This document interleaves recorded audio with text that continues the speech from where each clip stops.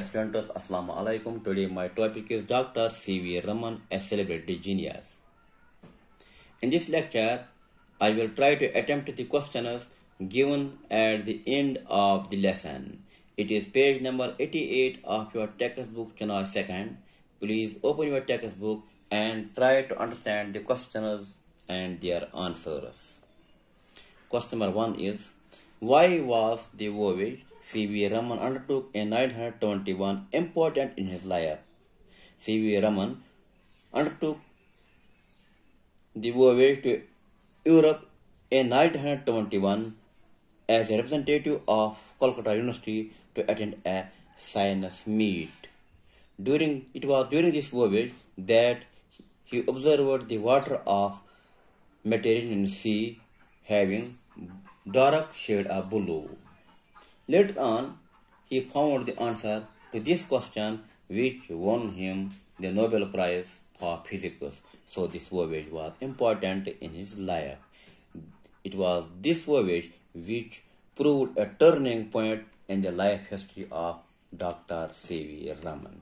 Question number 2 is, Raman was just an average student at school and college. Is this true or false?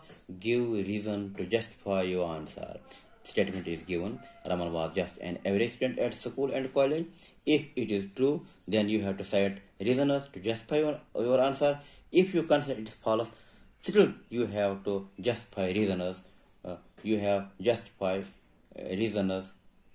for your answer. To me, this statement is false. Raman was not an average student at school and college. He was, in fact, a brilliant student. He did his matriculation at the age of 11 and graduated from the Presidency College, Madras at the age of 15. So the statement is absolutely incorrect. It is false. Question number 3 is, why could Raman not pursue higher studies abroad, even though he was very keen to do so? Raman couldn't pursue higher studies abroad because a British doctor disqualified him on medical grounds.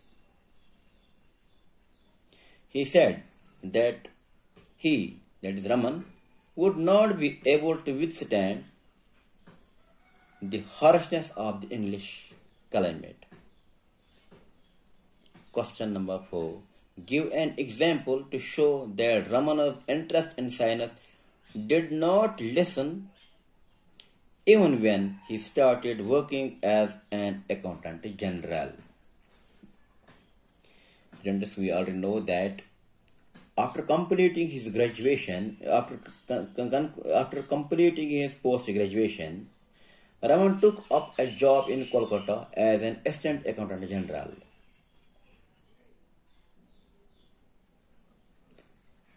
Still, his interest in science didn't decrease, as he spent most of his leisure time in the mornings and evenings in the laboratory of the Indian Association for Cultivation of Science. This shows that his interest in science didn't decrease. Question 5. Why was there no Indian flag flying when Raman was awarded the Nobel Prize? How did this affect him? Students, we know that C V Raman was awarded Nobel Prize in 1930. At that time, India was not a free country. It was under the British imperial yoke. That was the reason that there was no Indian flag flying there.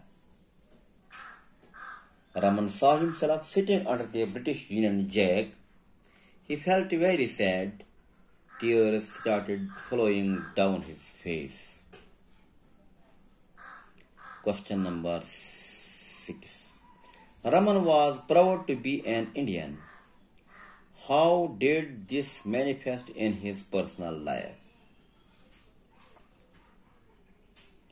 There is no doubt that Raman was proud to be an Indian because he didn't stop wearing his Indian turban in place of a European hat. He continued to wear his turban even after winning the Nobel Prize. Question number 7. The world was not slow to recognize the importance of C V Raman's achievements.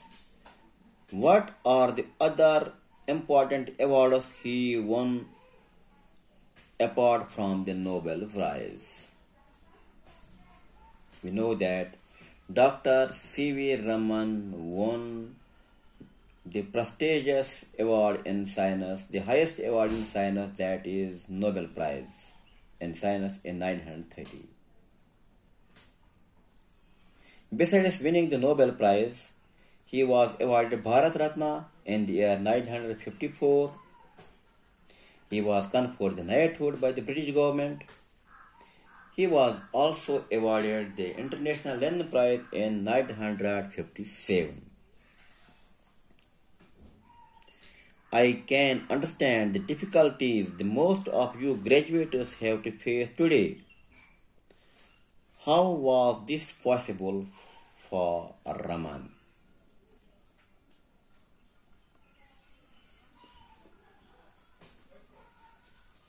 C V Raman knew poverty and misery. He could appreciate the pain of being poor and miserable because he had personally suffered this pain. He had personally suffered the pangs of poverty and misery. Since he had faced all the difficulties of a poor boy, it was possible for him to understand most of the difficulties being faced by the graduates in Indian society. Question number 9.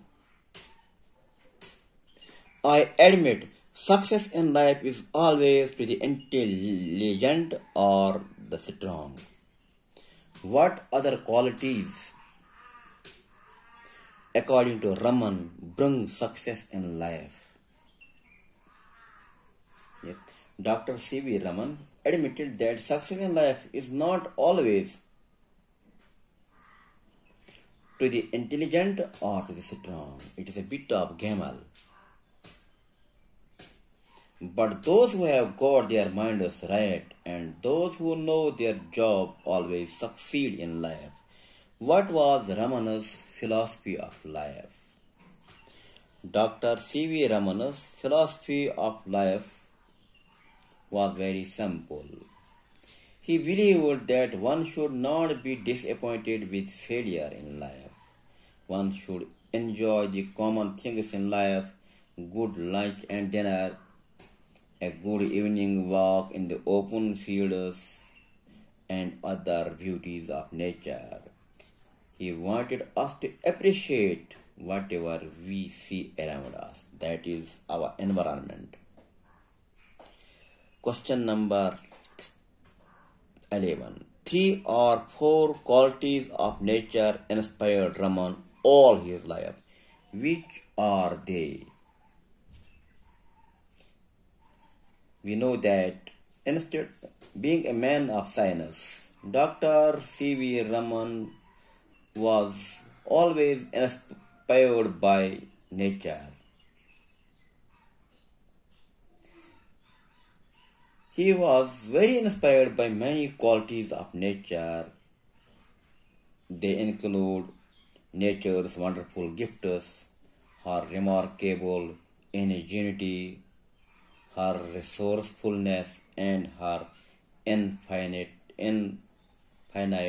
variety. Question number 12. Raman had unusual views about patriotism. What was it? Raman had unusual view about patriotism. What was it? We know that according to C V Raman, patriotism is love of the earth. It is the earth and the things that grow on earth that sustain us and feed us. the earth and the things that grow upon the earth make human life possible. Love of one's country is love of the country's earth.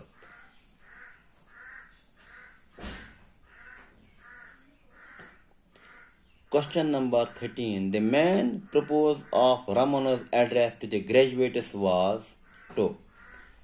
There are three choices given and we have to attempt the correct appropriate choice. Number one is advise them, inspire them, impress them. The main purpose of Ramana's address to the graduates was not to advise them or impress them, but it was to inspire them. He wanted to inspire the children through his address. Question number. These are enough for today. Thanks. Stay blessed. Have a nice day.